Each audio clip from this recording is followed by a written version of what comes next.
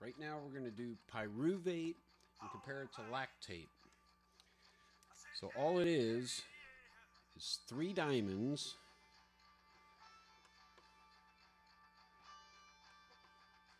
and one of the diamonds is a methyl. So what do we do on these? It's easiest if we connect them in the middle. We'll even draw lactates here.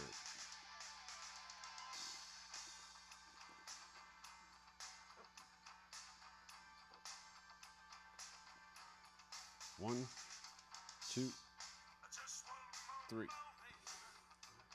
1, 2, 3. This is the reaction that happens when you're breaking down your glucose. Splits it into 2 pyruvates. If there's not enough oxygen around, this is when you're burning your muscles. Not enough oxygen goes to lactic acid.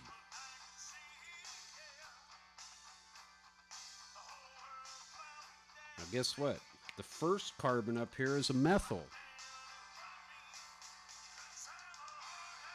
Dot, dot, dot. Dot, dot, dot. So what do we do to give ourselves confidence? We say, well, that carbon's done.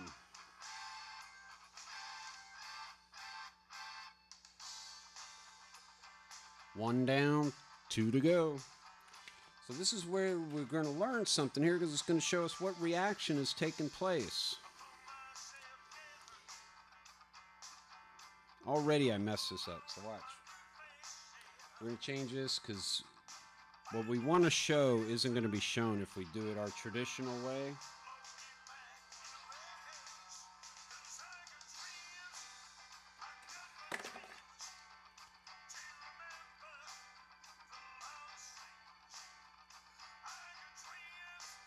What we're going to learn is there's probably going to be different ways later when we're doing fats and stuff.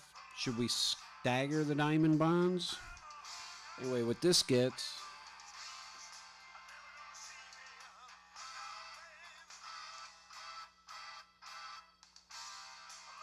double bond, that carbon's done, right? This up here is a carboxylic acid. We'll draw it in the traditional form here, which is double bond,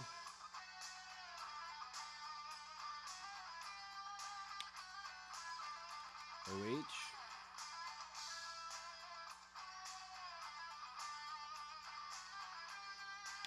over there it's the same thing, so let's get her done.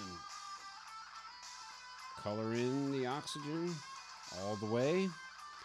Over here, to make it an acid, I'm going to get the proton in the middle. It's the proton that makes it an acid. So when you hear lactic acid,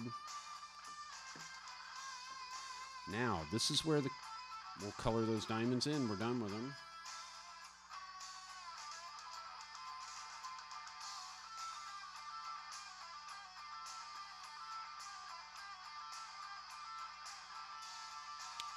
Pyruvate is done. All the carbons, 4 bonds, 4 bonds, 4 bonds, oxygens. So what do we notice here? We'll make it a little bigger because we're emphasizing where the reaction is taking place here. Make that really big. So now when we look over here,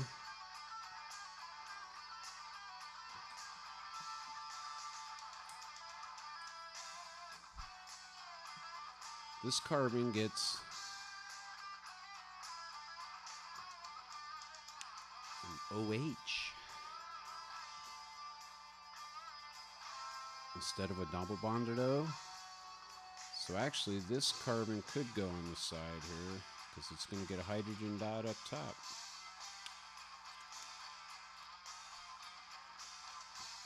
So now when we look on that carbon, how many bonds? 1, 2, 3, 4. Done.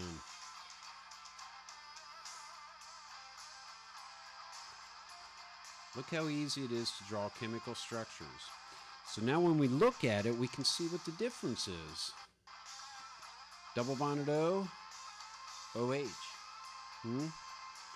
So when pyruvate is getting broken down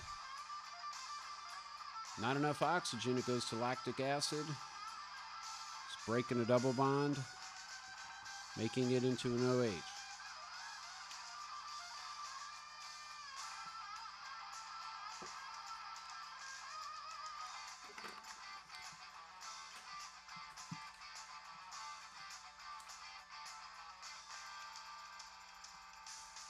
Okay, we're going to stick with the markers here. We're doing pretty good on that. The whiteboard markers. Again, all we need are 4 colors. And this one is actually going to need a different color for the sulfur. But we're going to draw a real technical structure here. See the long carbon tail? We'll learn these isoprenes, 5 carbons long. Double ring structure here. Looks kind of complicated, huh? That chemical structure there. Watch how easy it is for us. Double ring structure. So let's start right in the middle, I guess. Diamond, diamond. Diamond. Diamond. This goes to each other, to another diamond,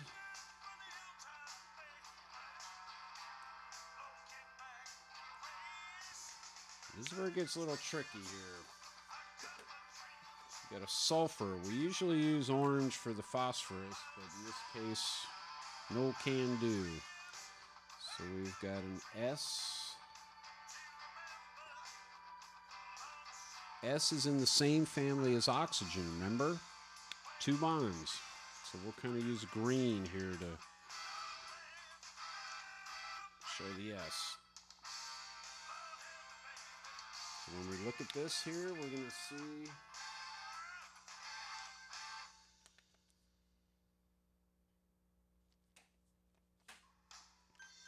two ends up here are just diamonds. I mean, triangles. So there's one to that, one to that, to a diamond up here. Boing. See, it's not intimidating at all, is it? We just draw the shape. There's only that number of many bonds. Let's see, we could actually make this better. As I was looking ahead, I'd see that there's a double bond on that O. Let's do this. We're going to draw our diamond.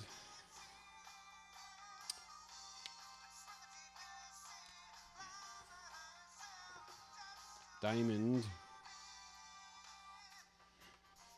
Let's do the O first. So here's one to the O. So it won't look as cool,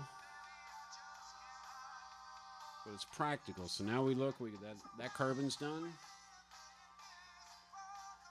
Color it in. These nitrogens are just getting a hydrogen on there, so doot, doot. And so you can wait till the end and color them all in. And this is a fun exercise, kids, because you can do this with any molecule you find in any textbook. You can go through and play with it and do your diamonds. Now I know for a fact that these two are right there. So we can color those carbons in.